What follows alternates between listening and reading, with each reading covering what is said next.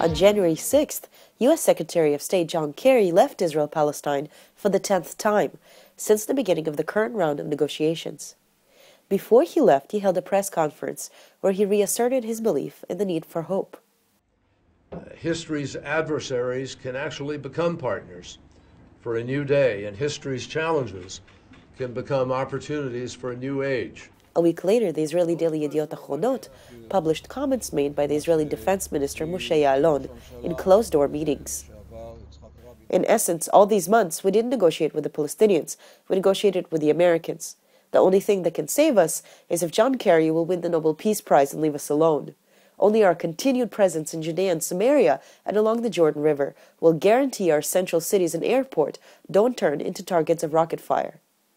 The remarks sparked condemnation from the State Department, politicians, and commentators, and led to the minister apologizing.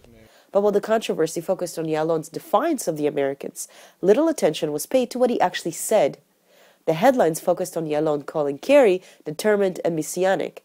However, the minister's lack of faith in the American-mediated negotiations is not new. In fact, it's the dominant attitude towards the 20-year process that hasn't led to peace, but to the mass expansion of Israel's settlement project in the West Bank and the outsourcing of the cost of the occupation to the Palestinians themselves.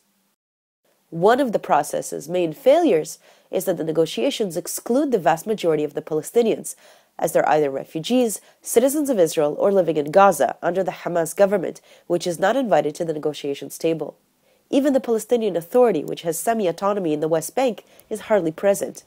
In October, its chief negotiators resigned, citing a lack of serious commitment from the Israelis and an inability to actually implement any deal that may be signed. However, one man has not lost hope.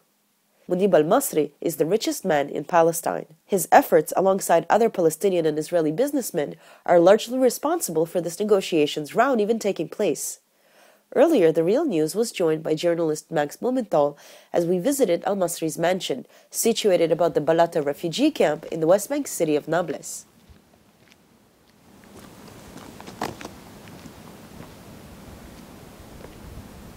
Apparently, Mr. Masri has a taste for Italia, and I'm wondering if the four tenors are just gonna start being piped through speakers in the ground. We actually can't find where he is right now.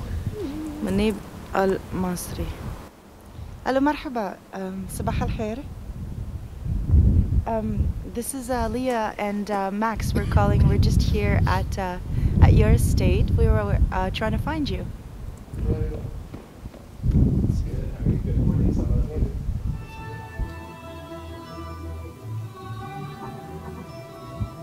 Hercules is what I call him Mr. Palestinian. I want Max to meet him and you to meet him, to tell you that I'm Palestinian and I represent the perseverance, the strength, the belonging and modesty. That's me with Yasser Arafat and with the Prime Minister of Italy, Mr. Romano Prodi. I look out your window and I see Bracha, and I see E1 being authorized.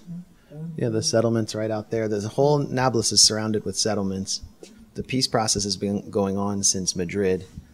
And they keep building more and more settlements. They say they're going to keep the major settlements, and they're expanding the E1 to cut the West Bank in half. So my question is, what is your vision of how a two-state solution can be implemented? We are destined to live together, Max. We're destined to live together. We cannot get rid of each other. We are destined to live together in peace and harmony, and we can do great things together. And there is enough land. I have some excellent friends from the Israeli side. They believe like I do believe, and we hope that they will wake up. Israel will wake up to say enough is enough. I think Mr. Mahmoud Abbas is doing his best to make real peace, and he's honest about what he's talking about, peace, and let's do it. And this is an incredible tapestry here. This is 17th century tapestry showing the two women claiming the same child, and Sayyidina or Prophet Sulaiman. Sort of a metaphor for the two-state solution. Exactly. As is custom with journalists and political delegations, al-Masri invited us to join him for breakfast. I'm the chairman of the biggest company in the West Bank and Gaza. We came here after Oslo to make the political process. Al-Masri is a geologist who made most of his fortune discovering oil in Libya. He then returned to the occupied territories and, together with other Palestinian billionaires in the diaspora, formed Patico, the biggest Palestinian holding firm. Together, the new Palestinian oligarchs helped shape the West Bank's neoliberal economy. Ibrahim Shikaki is an economist in Ramallah and a researcher for the Palestinian Economy Policy Research Institute. Since Oslo, in the early years of the 90s, so let's say 93, 94, there was a huge blockade. So a large number of Palestinians lost their job in Israel. The PA came to the rescue with public sector. That's why we have something like 160, 170,000 Palestinians working in the public sector. I mean, what kind of resistance activities or a resistance posture could the business community in Palestine take, in the West Bank specifically? Well, the main thing that businessmen, the economic resistance, if you want to call it, can focus on is definitely boycott.